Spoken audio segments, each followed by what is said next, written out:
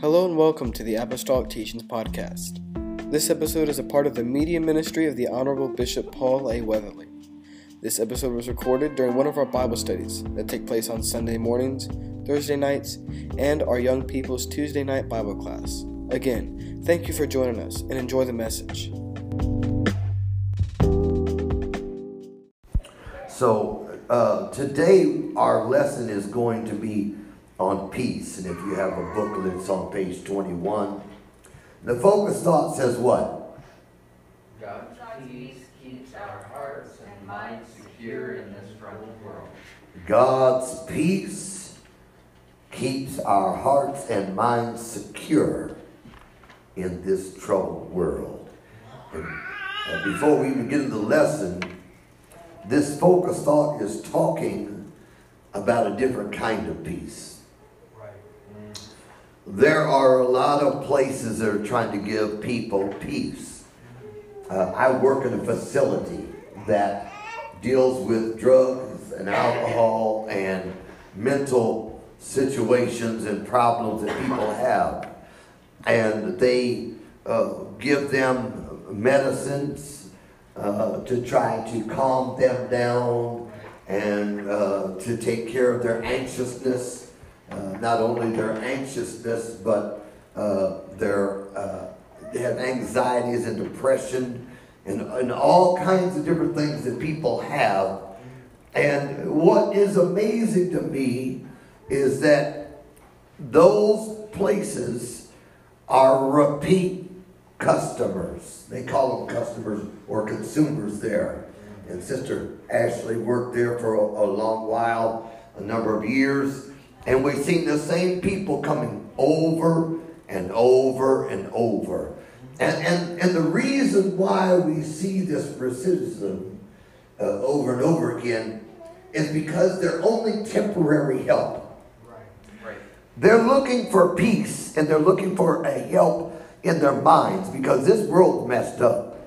And it will try to cause you to lose your mind if you fool around very long. And what they do is they try to give you something that will be a temporary fix. But what they don't understand is that those are temporary. Those are only a partial help. And yes, they do help people with anxiety. And they do help people with depression. They give you pills when you're depressed to get you up. And they give it when you're wired out and excited and your mind is just racing and anxiety has kind of got a hold of you. They give you something to lower you down. Yep. Kids, they're pumping them full of medicines. They used to give Ritalin all the time because they said, that they were just, what's the word? I know I'm trying to... They were too much for the teachers. They're extra, is what y'all say. In reality, they're just kids. Yep. See, now y'all, I'm from a different time. So I'm going to look at things different than most of the people in this day and hour. I've been around for almost 6 decades. So I done seen some things. And we expect children, when they're children, to come into a classroom and do this here. You're not supposed to have any kind of emotion, and you're supposed to just sit there, you're supposed to just listen, and yes ma'am, no ma'am, and you got to ask for me, can I please go to the bathroom? I mean, to me it's ludicrous. I'm just being honest. We are doing the same thing in school that we did in the 1800s. Yep, that's right. And it ain't working. They do the same thing in school that they do in jail. And they do it in the church too. Yep. Not this church. Sit still, be quiet. But a lot of churches. A lot of churches. Y'all see what happens when we start praising? Them kids take off, run around, they get tambourines. Hey. So, the mindset of this world is to try to control you. They want to control you with drugs. They want to control you with power at school. They want to control you on your job. Yep. If you don't do what they say, they'll, well, we'll just write you up. We'll fire you. So what? Write me up. Fire me. I'll find another job. I had a job when I came looking here. I got one, and I'll be looking for another. You talk about being disruptive? No, I'm talking about being real humans. Yep. Everybody don't learn the same way. Everybody don't have the same things and need the same things. So we're going to try to understand a little bit different. The world has a way of trying to give you a artificial peace. That's what it is, artificial. Anybody like artificial pop? They try to give me that artificial sugar stuff. You know what? I don't know the names of the stuff that they give you. They give you pop. That they changed and took the sugar out and put in some kind of, what do you call that stuff? Aspartame. Yeah, fake sugar. I don't want nothing fake. It'll kill you, by the way. I don't want nothing fake. Talking about, well, we're gonna give you some cake with Splenda. Man, I don't need no Splenda. Give me some sugar in my cake.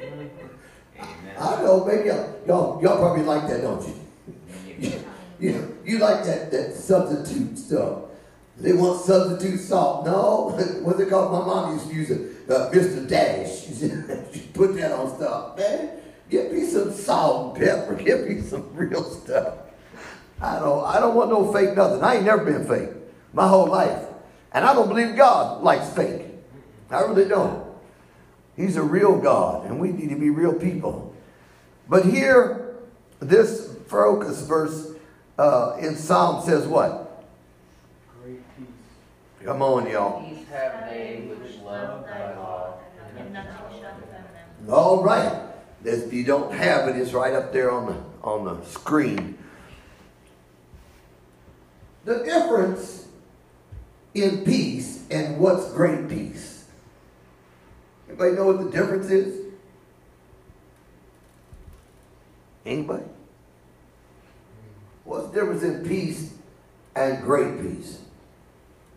Great peace is sustainable, long-lasting. Long lasting, he said.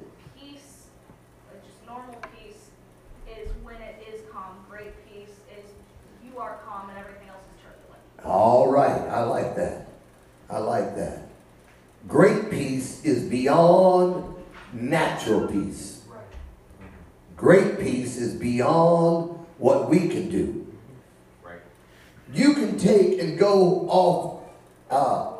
We sometimes go into another part of the world when we go on vacation. Sometimes we'll go to the Caribbeans, or we'll go to Belize, or we'll go to Jamaica, we'll go to Honduras and different places.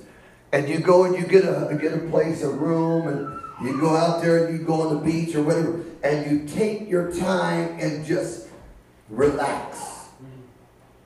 And you push all of the junk through your life away, and you try to get peace there. You try to just entertain something that's a little less hectic. But that is only temporal. And like Sister Graham just said, great peace is when you're in the middle of a tormented place. You got chaos going all around you. The eye of the storm. And yet you are right there and calm. Not worried, not upset. See, some people don't understand that worry is fear, and fear is not of God. Because the Bible says God hath not given us the spirit of fear, but of power, love, and a sound mind. So a lot of times we don't understand that we are operating in a different mode than most people. And most people don't understand the peace that we have. And we're going to try to cover that today. But it says, great peace have they that what? Love thy law. Which love thy law. Now, this here is important. It's vital. It's vital to us. Anybody ever get you all mad? Anybody been mad? Come on. Anybody? Let me see. They done got on your last nerve and danced on it. You say, I got one nerve left and you on it. That's one thing. But what about when being offended? Somebody said something to you. Somebody did something to you. And you immediately offended. Anybody been offended? I have. I've been offended. Man, people talk crazy to me. Man, y'all might be super saints. I'm real. Somebody talk crazy to me, Desmond. Some on my hair in the back of my neck stand up. I'm just real. Y'all can try to be super saints. I ain't super saint. I'm a real person. You talk crazy to me, and I get upset, man. I mean, what the old folks call the hackles on the back of my neck get up. You down talk me like I'm some kind of piece of trash. And I'm going to get offended. You don't show me respect, I'm going to get offended. The difference in that happening, because it's normal, and having great peace is knowing the law of God. What is the law of God? What's the first law of God? Talking about commandments, or are you talking about The first law of God. love the Lord thy God? Love the Lord thy God with all thy heart, mind, soul, and strength. Second law. Love thy neighbor as thyself. And he said all the law and the prophets hang on those two things. So God, the Bible says God is love. So when we really have the love of God, we have God. And so the difference is when I love God and I know the love of God, the law of God, I have love in my life. I have love for people. Even when they do me dirty. Boy, I got quiet real fast. Even when they do me dirty. They know they did me dirty. I know they did me dirty. But it doesn't control my reaction. Because when I really love the law of God, what does it say? Nothing shall Y'all don't believe that. You see, yeah, but you don't understand this part. I'm talking about this one situation. No. Nothing is supposed to offend us. Right. That's a big order. It's a large order for people. Go ahead. If I could just point out that this is being written before the New Testament, before anybody had the Holy Ghost. All right. And so these are people that aren't saved as we view salvation. And here it's saying nothing shall offend you. Right. And so we've talked about this in the past. What does it take to get saved?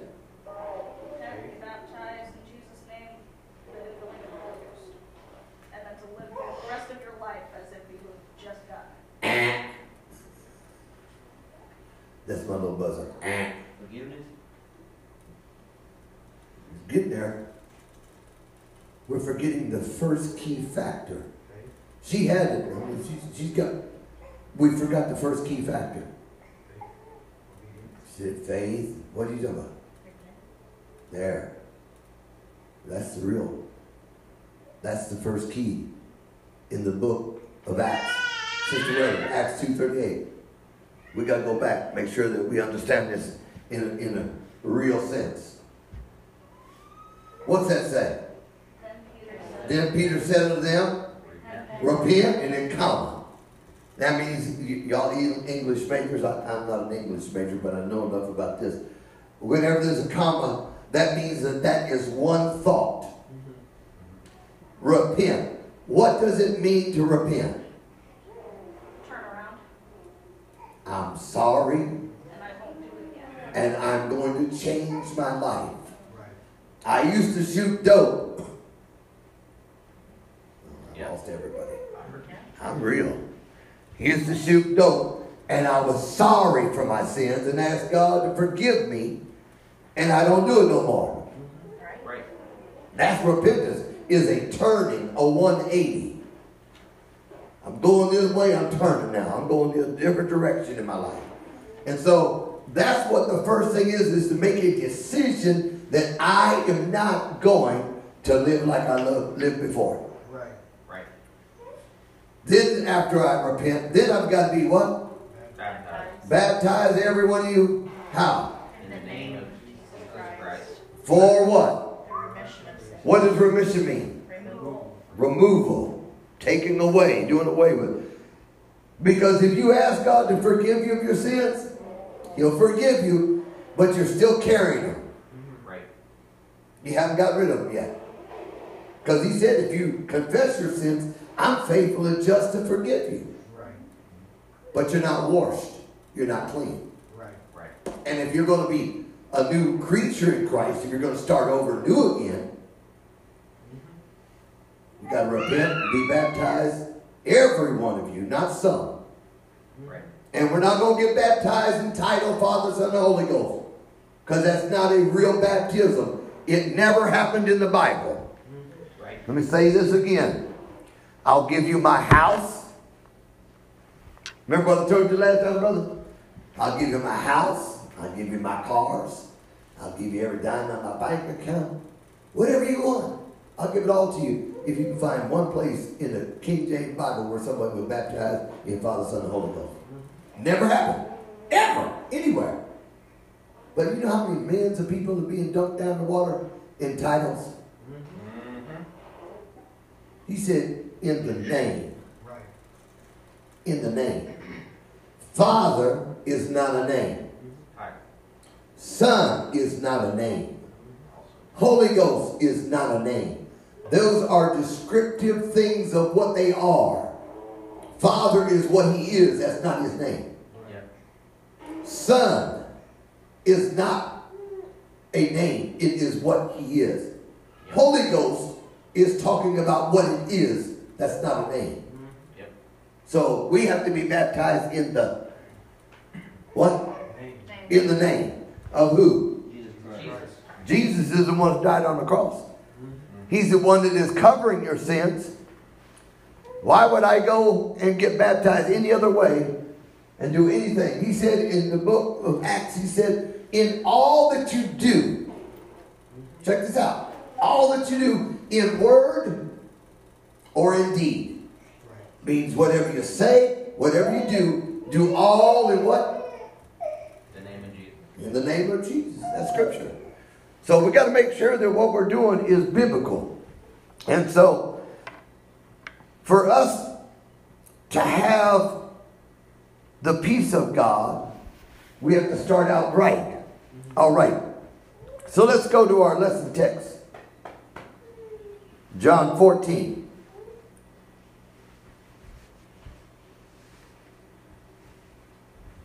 John 14. And this here is showing, where's it starting at? 23? Yeah. That's where it's starting, but I may want to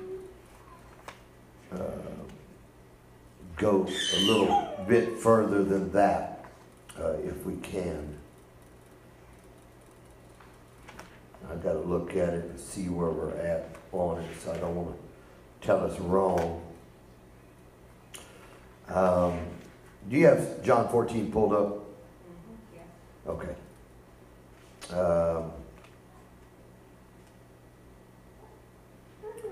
Let's start right at the beginning.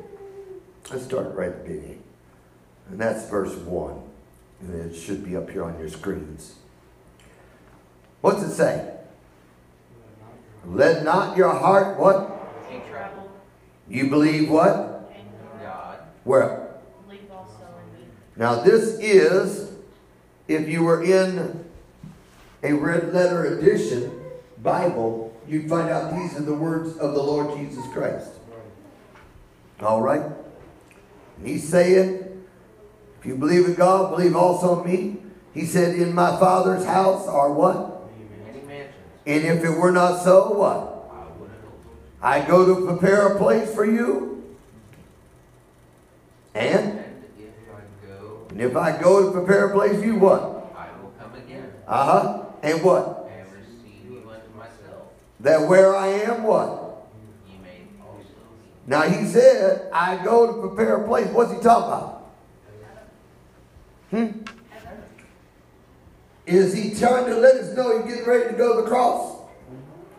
He's trying to give them a hint that, hey, I'm getting ready to get out of here. I'm going to prepare a place for you. But I'm going by the way of the grave. And what else? He said, if it were not so, I would have told you where. And whether I go, what? Ye know. And the way, what? Ye know. And they was like, what are you talking about? It's amazing that they were there and had been with Jesus for 3.5 years and still didn't have a clue really what was going on. Yep. So it don't bother me when people come to church for 5 years and don't really understand some things. This was God manifest in the flesh. Yep. Jesus Christ. His best friends didn't understand what he was saying. And he was trying to tell them of great things to come, and they didn't understand. When he talked about a kingdom, he thought they were going to come up and rise up and take over the Roman army, and they were going to be the rulers. They were fighting on who's going to be on the left side, who's going to be on the right side.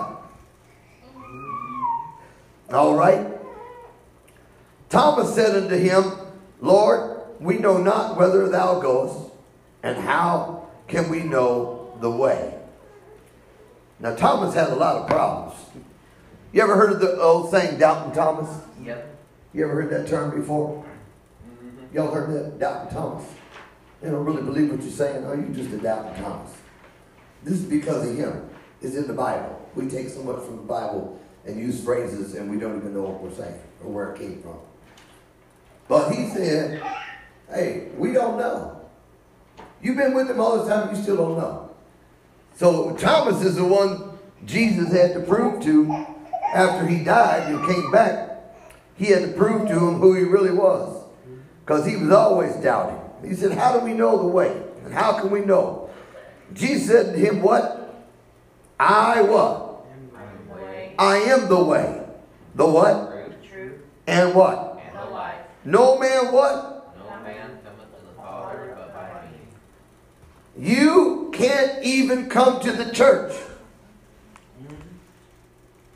The Bible says no man can come unless he's been drawn. Right. A lot of times we think we're making a decision to go. But if God didn't put a desire in us to do anything, to go, whatever reason we got, it don't matter if you came to church because your girlfriend was coming. It don't matter if because your wife started going there. It don't matter if your great uncle said, hey, come on. If God don't draw you, you'll never have a desire to go. Right. For whatever reason. God uses all kinds of reasons to get people into the house of the Lord. So he can speak to them, deal with them, and help them. But if without the Spirit drawing, that won't happen. He said, if you had known me, what?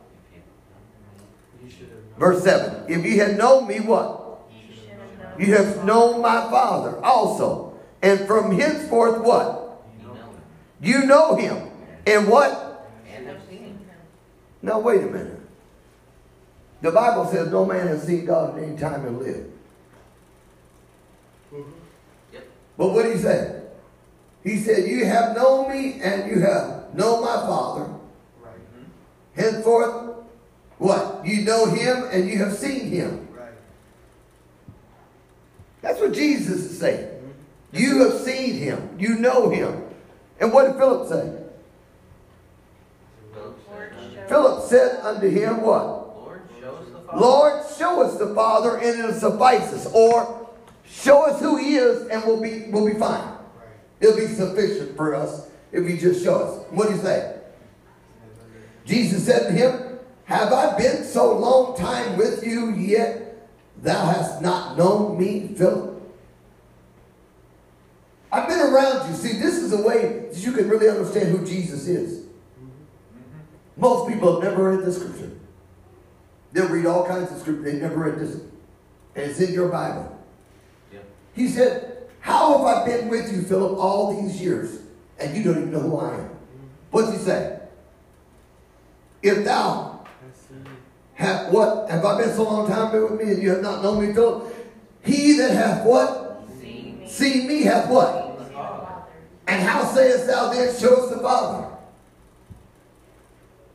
He said, I am the Father. I'm in human flesh, but I am the Father. If you've seen me, you've seen the Father. And how to say show us the Father. He said, believest thou that not that I am in the Father, and the Father in me? The words that I speak not of myself, but the Father that dwelleth in me, he doeth the works. Right. Believe me that I am in the Father, and the Father in me, or else believe me for the very works' sake. Right. All right, what's next? Verily, verily, I say unto you. What does verily, verily mean? Pay attention. Pay close attention here. You can't miss this, is what he's saying. This is important. Verily, verily, I say unto you what? He that believeth on me. He that believeth on me, the works that I shall do, what? You Shall shall do also. also. And what? Greater And greater works than these shall he do, because what? I go unto my Father. And whosoever asked, what? in my name. In my name, that will I do, that the Father may be glorified in the Son. And if you ask anything, what? In my name. I will do it. So we have to understand first who we're dealing with. This is God that has been manifest in the Spirit. All right? And if you now that we have a little bit of understanding there, let's jump down to 23. That's our lesson text, part of it. Jesus answered and said to him, what? If a man love me, he what? Keep my words. And my Father what? I love And what? Y'all read? him. And we will come to him. And we will come and make our abode with him. He that loveth me, what? Not And keepeth keepeth my not sayings. Keepeth not my sayings. And And the word which you hear is not mine, but the Father's which sent me. so, somebody tell me why he keeps referring to that. How you doing, sis? Why is it that he keeps referring to this? Does anybody know? To not giving himself anything. He always keeps saying, my Father, when he clearly said, we're one. Go ahead. Because he didn't want anybody to get hung up. Well, there's two main reasons that come to my mind. Number one, he didn't want people to get hung up on the body, on the vessel. Right. And number two, it was he would have been killed for saying that I am God. Right. Because he's under the law. Right. The law says that you cannot serve any other God. Right. Okay? That's what the law says. There's only one God, and you can't serve any other. So he could not bring any reputation to himself, Right. because that would be breaking the law if people worshiped him Right. as a fleshly body. Right. And so the other part is that he knew his fleshly body was going to be gone. Right. Right. It was he came down out of heaven, wrapped himself in flesh, walked among us, only to walk to the cross to give himself as a sacrifice. Right. Because the Bible says, without the shedding of blood, there is no remission of sin. Right. And he had to figure out a way to remit sin or to remove sin from the earth. And that was the only way, biblically, because he can't go against his word now. Right. His word was settled long ago, saying, without the shedding of blood. That's why they gave animal sacrifices. Some people don't understand that. But that was a law. Without the shedding of blood, there's no remission of sins. There's no getting rid of it. Right. And so what they would do is they bring in, for different kinds of sin, different trespass offerings. Sometimes it was a goat. Sometimes it was a lamb. Sometimes a turtle dove. Sometimes it was an oxen. It just depended on what you were trying to satisfy your payment. Because sin is guilty. Right. And it has to have a payment. If you race down the road at 100 miles an hour and they pull you over, what are they going to do? Would you? But they're going to give you a penalty. They're going to write you a ticket. If they don't take it, yeah, they're going to write you a ticket. And they're going to have somebody going to have to satisfy that ticket, or you will go to jail. You can usually just pay the ticket, and that's all right. Same thing with sin. you got sin in your life, you got to pay for that. That's right. And right now, without a payment, that's held on you. Without the baptism in Jesus' name is on you. You haven't paid that ticket yet. But once you go in that water and you repent of your sins and are baptized, that stuff is removed. And the only reason it happened like that is because Jesus came down and gave himself as a sacrifice or the ticket payer. He's making the payment for your sin by giving his body. And he's doing away with animal sacrifices. That was the purpose. Up until that point, that's what satisfied the guilt and the sin was the animal sacrifice. And he was going to do away with that. Some people don't understand, well, that's cruel. Why would he ask for animal sacrifice? Anybody ever thought that? Do you feel like that's cruel to kill an animal for your sins? I mean, most people would. Like, why do we have to kill an animal? And people don't understand it. Why would God introduce that? Does anybody know where it started from? See, we need to know why.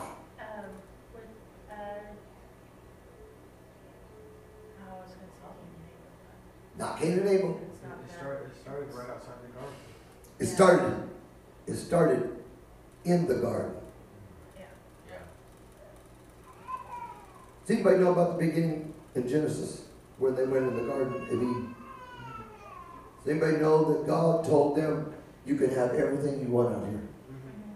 You can eat of all the trees everywhere in the garden. They're all yours. I made this place for you. But there's one tree that is mine. God said, this tree, don't touch it. Don't touch it. Don't eat from it. This is mine. God always reserves. He always reserves something for himself that is not for us. Right. That's why we, listen, and I know it's going to, maybe, I hope you can follow. This is the reason why we do dope. This is the reason why we have illicit sex with folks. This is the reason why we drink. You know why? We're trying to fill a hole in us. And we've been probably doing it unconsciously. We're trying to fill a hole in us, that loneliness or that desperation that we don't have that complete love that we want, because God reserves that for himself. Right. That makes sense? So he's always got a place that only he can feel in you. No one can feel it. I don't care how much sex you have. I don't care how much drugs you do. I don't care how much money you get. I don't care. It doesn't matter what you try to fill it with. You're still going to feel empty. You can find the most beautiful woman. You think, man, in my mind, this is it. Or the most handsome man that's chiseled. This is it. And you'll still have a hole in your heart. After a while, it'll become common. That person you thought was an Adonis, or you thought she was the best, they go, after a while, is just average. It just doesn't fill you. And that's because God has a reserved place in your soul for him. The garden was the same way. This tree is mine and nobody else's. So they went and they violated the law of God. They sinned. And they ate of the fruit. That was sin that had to be paid for. Yep. So what did they do immediately? Anybody know what they did? They tried to cover it up. We always try to cover up what we did wrong. That's in our nature. I figure I'll just hide it. Nobody will know. So how did they hide it? Put on leaves. They tried to cover it with a natural way or a man's way of thinking. I just grabbed some trees. Because there wasn't nothing else. Right. There wasn't no material. They hadn't woven any clothes. And they tried to take some raggedy leaves. Now, if y'all want to figure this out, reality, go out and get you some trees in your house or by you. Just grab a bunch of leaves and try to tie them together and cover yourself. Tell me how that works. Your best covering, you're still exposed. Yep. I don't care what you do. I don't care what you do. What's that? They got a show. They got a show on called Naked and Afraid. Yep. Have you ever seen it? Yep. They try to makeshift clothing for themselves, but they're still exposed. Yep. That's the way it is with sin. It doesn't matter how you try to cover yourself, you're still exposed. And God came by. He said, "Where art thou, Adam?" Now this is God that made everything, right? This is God has intellect beyond anything. And he asked the question, "Where art thou?" What do you think that question was for? Do you think he didn't really know where they were at? Give them a chance to come clean. That's it. Give them a chance to, where we read on there, repent. To say, "I'm sorry, I messed up." I wonder if they just came to God and said, "We made a mistake, Lord. Please forgive us." I wonder what would have happened, but they didn't. They tried to cover it up. And then, hey bro, this is what they did first, just like all of us men do. "Oh, well, God, it was that woman you gave me. She messed everything up. I was doing good in the garden until you brought this woman in." That's what he said. "The woman thou hast given me. This is why we're in trouble." Mistake fault. It's his fault. That's his fault. He let himself. He's supposed to be the leader. He's supposed to be in charge. He made you fall. Hey, God didn't speak to the woman. God spoke to him. God told the man, "Don't you eat thereof." He knew what she was going to do. And he was like sitting back. She went up there to the tree. She grabbed it. And he said, "Well, she didn't die yet." God said she was going to die. Then she took a bite. She didn't die. Okay, I'll take some now. Use her as a guinea pig. There ain't no man. And that's what problem is in this world. We'll have a lot of men. They won't stand up and say, "Hey, oh, no, honey, that's it. That's the wrong thing." Don't do that. Because usually they get beat down. You ain't going to tell me what to do. Okay. I can't do the next thing. You ain't going to tell me. Come on, one of you younger ones know how to do that. I can't do it good. I'm not a woman, I don't know. But you know what I'm saying? They be like, "Hey, back up off me. Who are you to tell me?" But he wasn't a man. Or he would have screamed at us, "Stop! Don't touch it! Don't. He let her do it. What kind of raggedy dude is that? He's the same one that said, "Hey, all right, now that we're in trouble, let's get some leaves and try to put it together." And he wasn't no seamstress either. His idea of covering up with some leaves was raggedy. Just like his excuses about it being her fault was raggedy. And there had to be a bill paid for the sin. How did he pay the bill? Anybody know? It says they slew animals. God. The Bible said God slew some animals and gave them animal skins. To cover them. To cover their nakedness. Because if you don't have a covering, you're exposed. I hope you follow me. That's the love that Jesus had for us, that he came and gave his lifeblood, gave that body for a covering. Let me tell you something else that Bishop was teaching on yesterday. You know what else is your covering? If you're a woman, your husband should be the covering. Yep. I'd even go so far as if you're courting. Well, I lost half the church there. Even if you're engaged, you're supposed to be the covering. And you know who else is the covering? I'm supposed to be your covering. If you're a single woman, your pastor should be your covering. That's why you come and ask advice as your pastor. Why? He's supposed to give you good advice, good covering. That's not your side piece. He's a holy covering, not something else. Make that clear. But the man of God is a covering for the church. Right. It goes, God is my covering. I am the covering for the church. The man is the covering for the woman. And the woman is the covering for the children. There's order in God's house. Right. Always. And the only way you can have real peace that we're talking about in here is have everything in order. And so men got to be men and stand up and help and guide and lead. Does that mean women don't know nothing? I didn't say that garbage.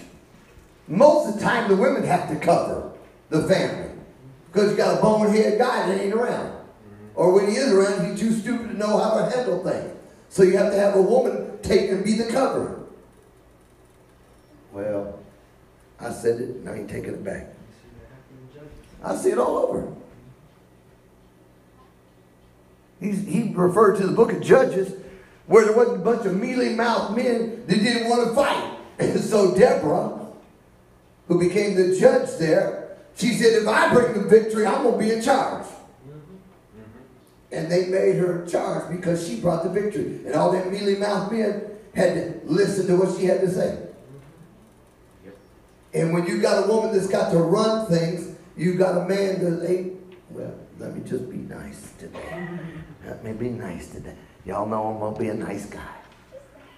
I was just saying, they ain't worth the clothes that they're in. If he ain't working and providing for his wife, if he's not protecting his wife, if he's not making sure she's got a home, and he ain't worth 2 nickels in Chinese money. See, that's the problem that we have in churches is nobody wants to preach and teach like me. They want to tell you it's all right for the woman to make and do all the work and the man to sit around and collect off of her and live off of her. And no, that ain't biblical. Man ought to stand up and do some stuff for her and take care of her. Be the strength for her. Oh, I'm so depressed, honey. Oh, I'm just scared. I don't know what I'm going to make. Hey, you know them men like that? Crying. And she'd be like, oh, just stop it now, honey. Come here. It'll be all right.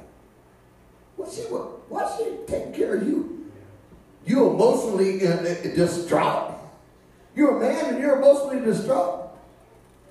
I don't know if I call you a man. You might be a whoa man, but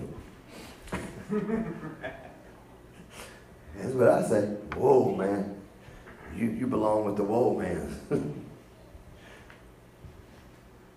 People think, I know it sounds comical, but I'm trying to be real with us today.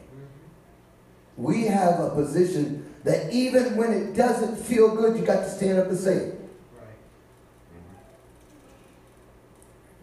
And a lot of times we've allowed the weaker vessel, that's what the Bible says, we've allowed them to take charge of everything. And you know what? Now you need to shut up and listen. You done gave her the reins. You're the one that's letting her do all the work and making her get all the money and take care of the house and take care of the bills and take care. I guess you need to shut up and be quiet. Put your dress on.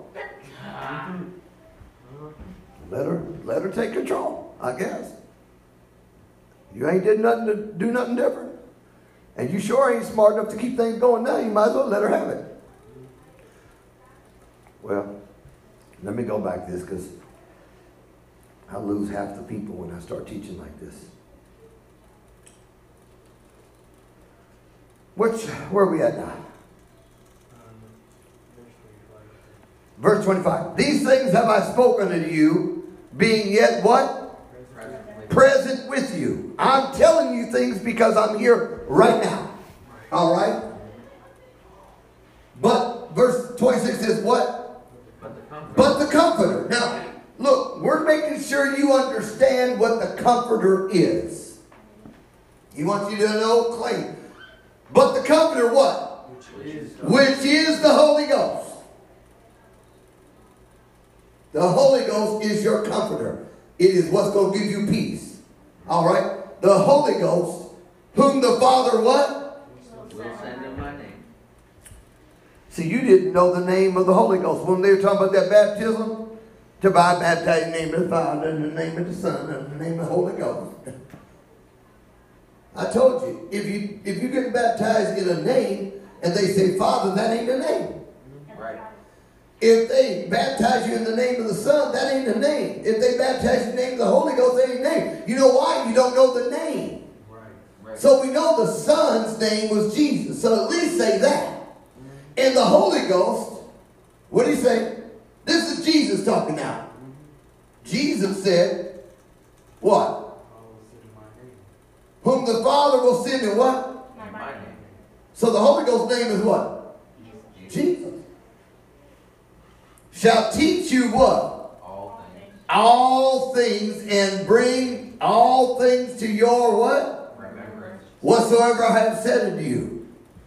The Holy Ghost is what's going to lead you and guide you. The Bible says when the Spirit of truth is come, he'll lead you and guide you into all truth. And that's what he said. The Holy Ghost is going to remind you, which is God. The Holy Ghost is God. Because God is the Spirit. And that's what the Holy Ghost is, the Spirit. They're not separate beings. They are one. He said he's going to remind you of everything that I said. All right? Verse 27 says what? Peace I leave with you. What are you talking about, peace I leave with you? What is the peace we're talking about? The Comforter. That's what I'm fixing to leave with you. The Holy Ghost is peace.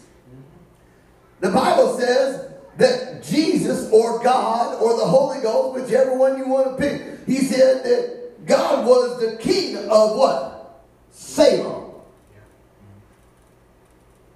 Anybody know what king of Salem means? King of peace. You didn't know that, did you? What the Bible says, that comes out of your Bible. Huh? Yeah, Melchizedek. Mm-hmm. So, the King of Peace said, I'm going to leave with you my peace. He's going to send his peace. I'm going to give you my peace. What is it? I'm going to give you my Holy Ghost. Right. Or, as another part of the Bible says, the earnest of my spirit. He said, I'm going to give you an earnest, a little bit of my spirit. That's what's going to lead you and guide you. All right? Not as the world give I peace, what? Not as the world give I unto you. See, what's the world got? They got pills. You're anxious, so they give you pills to take.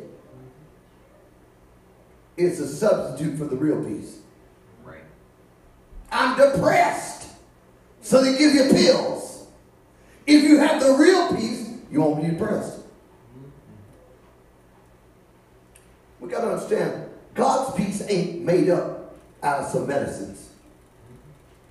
I don't need medicine to be at peace. I need God. That's what I need. I need God. If I've got God in my life, I'll have peace. He said, peace I leave with you. My peace I give unto you, not as the world giveth, give I unto you. Now, let me make this clear. I wonder how many people caught that in that first phrase, the first part of that, the first sentence up here. How many caught that? This is to prove that there's one God. Did you catch it? Anybody catch it? Let me tell me if you caught it. Well, at first he said that the Father was going to send. Thank you. Go back up, Sister Weatherly. Go back up one verse. He said, but the Comforter, which is the Holy Ghost, or peace, whom the Father will send in my name. Now go to our next one, 27. He said, peace I give. Peace I leave with you. That Comforter, I'm going to leave with you. I'm going to send it. My peace I give you. Not as the world gives it. So now he had God given it. He had him given it. We understand that them two are the same. There ain't two people given the same spirit. There's only one spirit. That's what the Bible says. You're one spirit into one hope of your calling. One Lord, one faith, one baptism. Father of all, through all, and in you all. And ye have heard. Also, let me finish that. He said, give I unto you, let not your heart be troubled, neither be afraid. The reason why we're afraid and fearful is because we don't have his peace. Yep. That's right. He said that he hath not given us the spirit of fear. God hath not. That's what the Bible said. God hath not given us the spirit of fear, but of love. What is love? God is love. God hath not given us the spirit of fear, but of power and love and a sound mind. When my mind is sound, when I'm thinking correctly, when things are right in my life, and I see God for who he is, and I understand him, and I have him present in my life, I'm not afraid. I'm not afraid of COVID. What's Psalm 91? Since we're at Psalm 91. And verse 10. Let's see if the Lord's helping me today.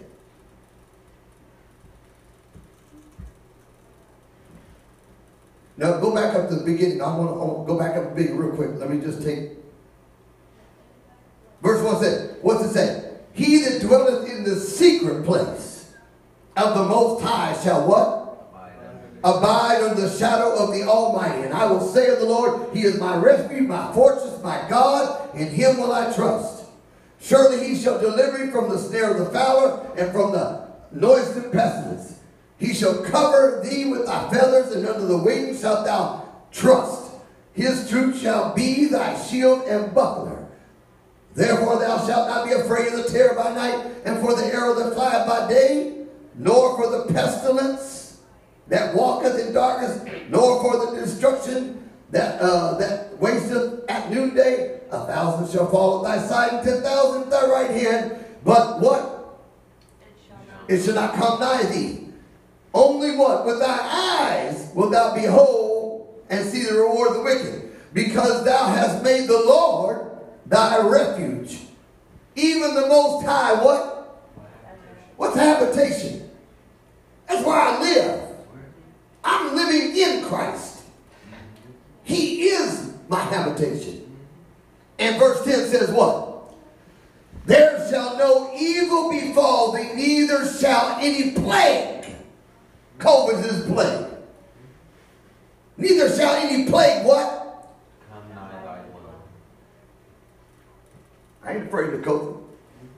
I walked in where they had people that were full of COVID. Laid hands on. Put my hands right on their skin that was supposed to have. They breathed on me. When they were talking, probably spit on me. Bishop Manley, he was talking yesterday when he was teaching on faith. He was teaching about how when he was recovering from all the different stuff he was going through, he wasn't wearing a mask at his university when they had COVID going on. Right. And he didn't catch COVID at one. Right, and that's the thing. If anybody feels like they need to do that, they can do it. I don't tell nobody what to do. That's your own personal. I'm not your doctor. But I know what the Bible says. If you make God your habitation, you don't have to fear plagues. Ebola ain't got nothing for me. Come on, somebody. It doesn't matter what it is. It can't have control of me if I'm in Christ. Right. The problem is when I'm not in Christ. Right. That's it. But we got to understand, there's a lot of people that love fear. You remember how bad it was during the pandemic? Anybody remember? I mean, every commercial and everything talking pandemic. It's COVID. Yep. Yeah, here just, when's the last time you heard about COVID? It's like 2 years ago. They just declared, I guess the president had to declare that it is over. He declared COVID was gone. People get COVID today. Still getting COVID. But he declared it was over. Like, wow, that's powerful to be able to declare a plague and a disease is gone when people are getting it.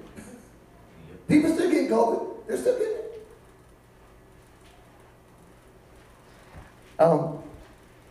You saying it won't hurt you? All I have is Bible. He that dwelleth in the secret place. Right. Where is the secret place? Under the shadow of the Almighty. That means He's my covering. Yep. Remember what we just talked about covering? Yep. Thank you, Lord, for the help. He covers me under the shadow of His wing. I don't have to fear evil. I don't have to be afraid. Right.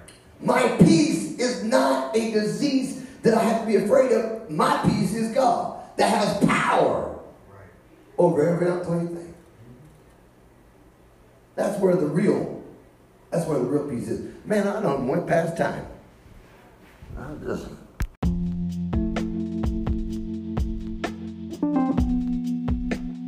Thank you again for joining us and tuning in to our podcast. We hope you enjoyed it.